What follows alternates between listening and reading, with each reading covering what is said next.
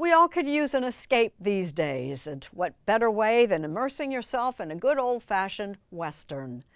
Lee Cowan has wrangled up the true story of a lawman of the Old West who's finally getting his due.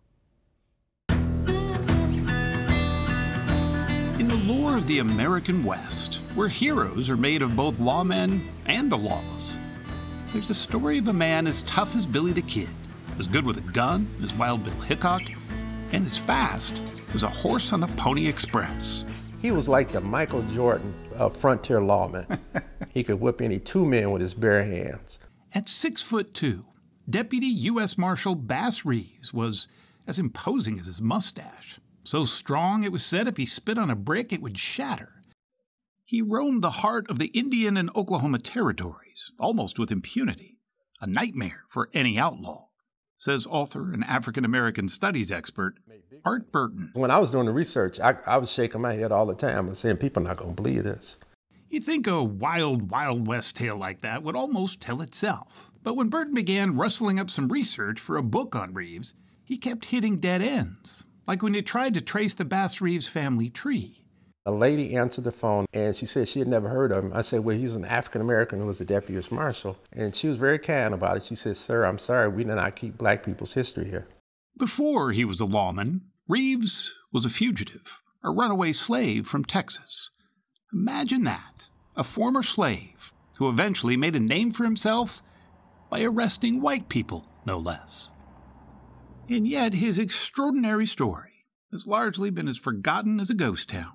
And Oklahomans say his time has come. He's a black man.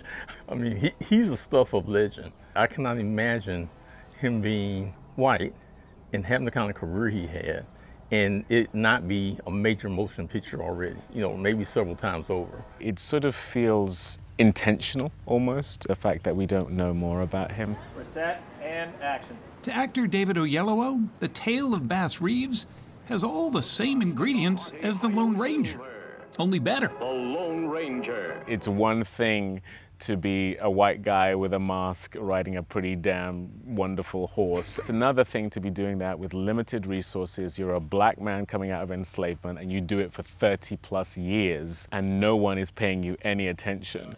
When we talked with him this past spring, he was trying to correct history's omission by acting in and executive producing an 8-part series for Paramount Plus, our sister network, called Lawmen, Bass Reeves.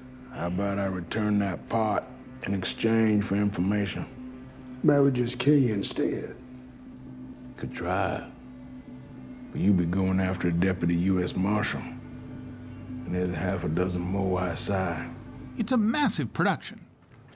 Shot mostly on a ranch in Texas with veteran actors like Donald Sutherland. You up for the task? I wouldn't be sitting here in my Sunday best if I wasn't. And Dennis Quaid. You are the most earnest man I have ever met. It's great to do a Western, man. It's like being 12 years old again. It really is. Quaid was equally impressed with Bass Reeves' real-life loyalty to the law. The thing is that Bass Reeves really was the real deal. He really was that. Who's your master? George Reeves.